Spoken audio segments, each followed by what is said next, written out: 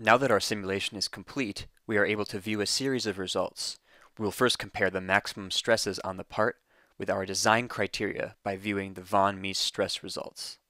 Here we can see that our maximum stress is 75 megapascals. We will now look at the displacement results. We can see here that the maximum displacement is 0.382 millimeters. Lastly, we will observe our minimum safety factor. We can see here that the value of 3.6 falls well within our design requirements. Comparing these values to our design criteria, we can see that this design is more than compliant. However, it is unnecessarily thick and heavy. When parts such as this are over-designed, they can have a large impact on the performance and sustainability of the larger systems to which they belong. A series of unnecessarily heavy car parts will result in a vehicle with poor fuel consumption and ultimately require more material to manufacture.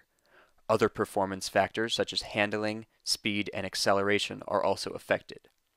To optimize our part, we will return to the modeling workspace.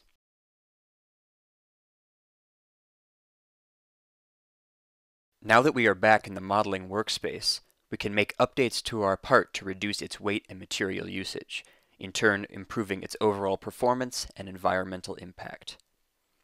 We will begin by determining the mass of our current thicker model. To do so, we will right-click on the primary pedal component of the assembly and go to Properties. Here we can see that our part's mass is 309 grams.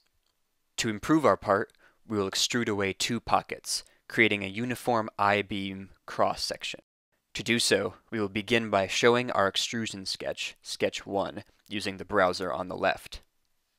We will then click the Create icon, which defaults to an extrusion function.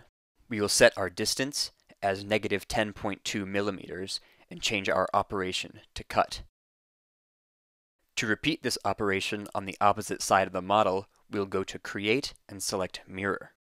We will mirror our extrusion about the front plane.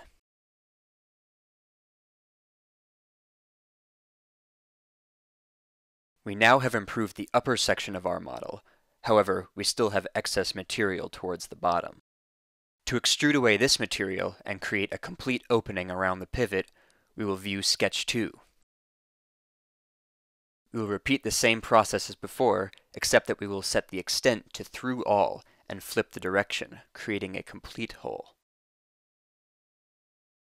We have now reduced the weight and material usage of our part, in turn improving the overall sustainability metrics of our part and larger system. To see how much our part has improved, we will view the mass of the part again by going to the part's properties.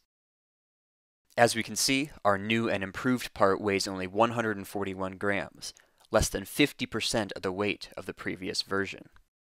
We will now return to the simulation workspace and rerun our previous static stress simulation to ensure that the structural integrity and performance of the part has not been compromised. We will now run a second simulation on our improved, more sustainable part. We can carry over the constraints, loads, and contacts that we've already defined. We can see that our simulation is set up, so we click Solve once again to rerun the simulation. Now that we have our results, we will review the maximum and minimum stress values.